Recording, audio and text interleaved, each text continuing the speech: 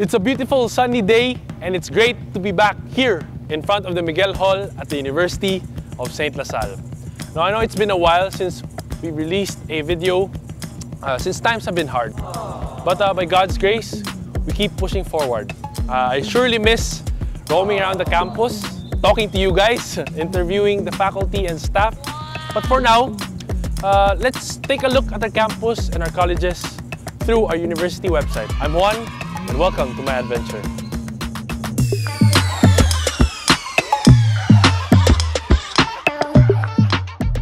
Alright, welcome back to another episode of Juan LaSalle.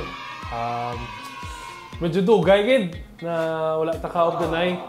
Right now, for this episode, we are gonna explore the website of the University of St. LaSalle. Ato yung website diri sa Bacolod. As you can see, after you've opened, when you've opened as you open the website, a few moments later. As you open, one eternity later. You can see the news and announcements to keep you up to date sa mga kalatabo here in the university. And like for example, you can see the ICA recently had their graduation rites for other news na ara diri na maka-update sa aton and maka-inform sa aton. Right now, let us explore the tab of University of St. LaSalle. Makita mo din kung ano gid about ang LaSalle. So if you're curious and gusto mo mabalaan kung what LaSalle is about, makita nyo din ang milestones or ang mga achievements na na-attain sa LaSalle through the years. And also you can see the mission statement here, kung ano agad ang aim sa LaSalle, anong goal, and ano ang ginapasa-pasa sa ating founder until today. You can see the member of the board and the university presidents, from the brother president before until now, our present brother president Joaquin S. Martinez. All right, so let's move on to the academics. I know some of the people watching here would like to know anong ma-offers ng LaSalle. Ba't siya ko init mo, no? Pag-roll ka ba, chag pressure lang. Hindi kay ginsaka mo ba eh? Kagina, tugnaw ba? Hindi ko ito sa about mo. Alright.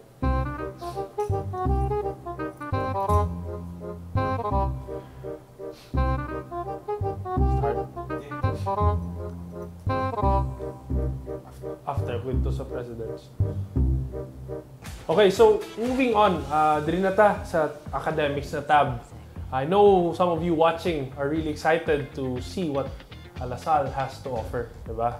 So first, of course, the integrated school, or known as IS, the USLS IS, it offers from kinder to grade 10. Sa aton niya, actually, may bago sila building. Excited na ko actually nga makita ni face-to-face ang mga students naton nga kilit na subong. If you're curious and you want to apply, meron man button here, you can click apply here. Tama dito mo. Dapat wala ko ito yung circle ko lang. Sorry. So right now, let's proceed sa next, the senior high school, known as the Liceo de La Salle. I personally am a graduate from the Liceo de La Salle, and these two people are acquaintances and friends of mine. If you are curious, of course, to what the tracks are offered here in the Liceo de La Salle, makita nyo gina di short or a brief overview of what Liceo de La Salle is here in the About section. And next is the tracks offered. We have an ABM strand for those who want to pursue business courses, the STEM, some engineering, technology, Humes represent for education, social studies, and GAS for people who hindi pa masyado ka-decide, sports, arts and design, and of course, technical vocational track.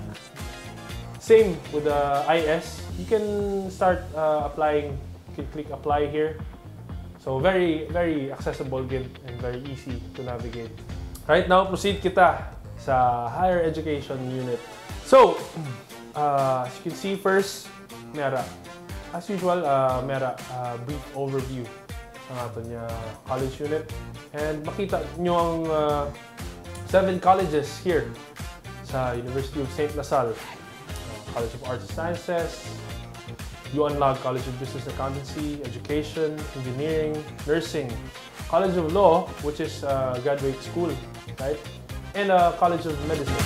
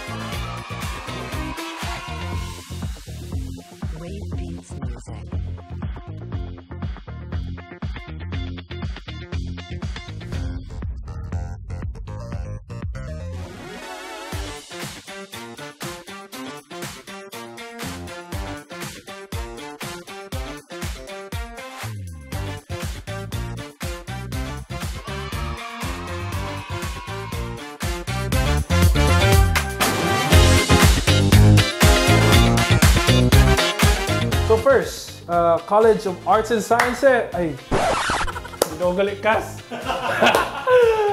First, College of Arts and Sciences, where my heart belongs. Actually, CBA na ko subong. Okay lang ako na CBA, pero CAS, ito yung first and foremost. Okay, here are the programs that the College of Arts and Sciences are gina-offer nila. The Bachelor of Arts, first, Communication. Manahon course previously. Next is the Interdisciplinary Studies, or IDS, which allows you to explore damo options and mas ang imong spectrum, no, mas wide when it comes to studying IDS.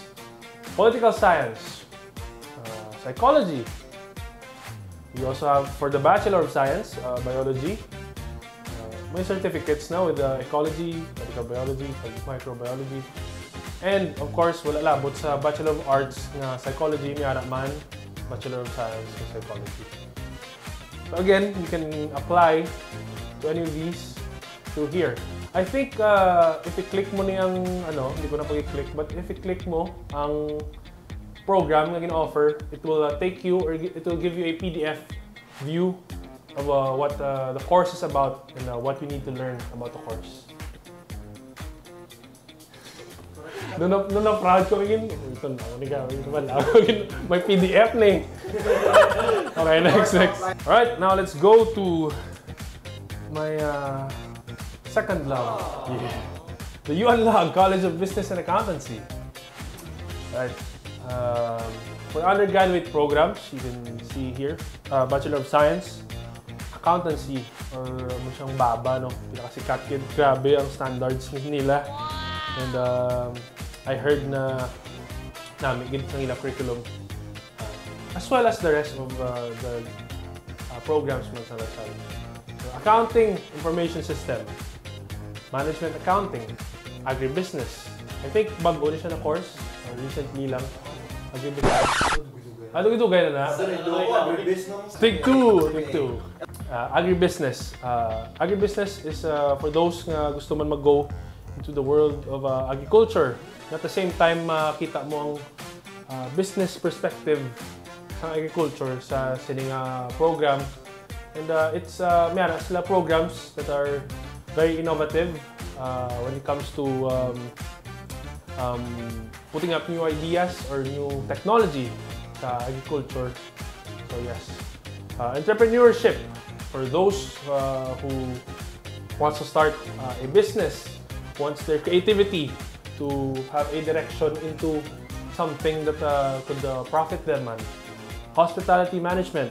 Of course, I bet you guys know what hospitality management is. Tourism management. For the Bachelor of Science in Business Administration, we have a major in Business Economics, Marketing Management, and major in Operations Management. By the way, if interested ka mo or curious ka mo kung anong ara or anong details ng kada program, you can actually click the program itself and it will show you a PDF of the course outline. Next, let's move on to the College of Education. Actually, favorite ko na sila whenever I'm a regular student. Favorite ko na sila maklasmate. Nami ang gusto nila energy every time class ko ara sila. So anyway, for the undergraduate programs, we have the Bachelor of Elementary Education, the Bachelor of Early Childhood Education, the Bachelor of Special Needs Education for those with specialization in early childhood education. For those kids na may special needs like sa SPED, muna siyang program. Bachelor of Physical Education or PE. For the Bachelor of Secondary Education, we have English, Mathematics, Science, and Social Studies. Next is the College of Engineering and Technology. So before tayo mag-proceed sa ilang undergraduate programs, makita today, if you want to learn more, for example, sa mission statement ng college itself, pwede nyo na maklik and you can see, it gives you a rundown man. And also the same with the program learning outcomes.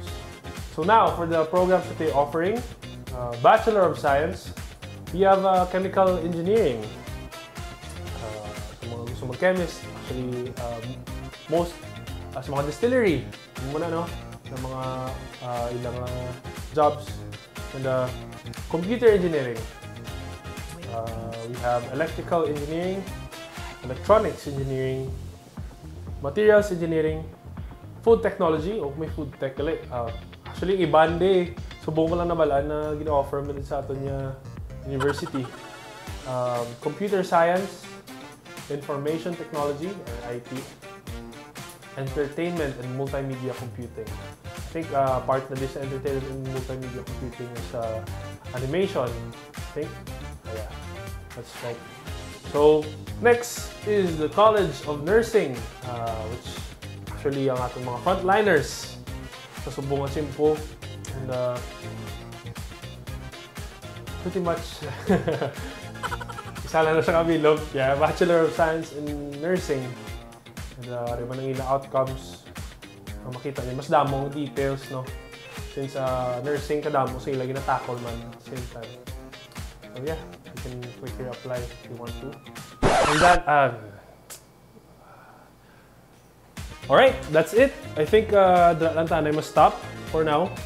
Maybe in the future episodes, pag-alabuton, we can discuss other features, other parts of our website. So if you guys are really curious and you think you need to look for information, more information, wala na discuss dire, you can always check out the website as shown. Again, usls.edu.ph. And for more content and more information, you can also check out our other social media platforms right here. Alright, so once again, I'm Juan, and I'll see you in our next adventure.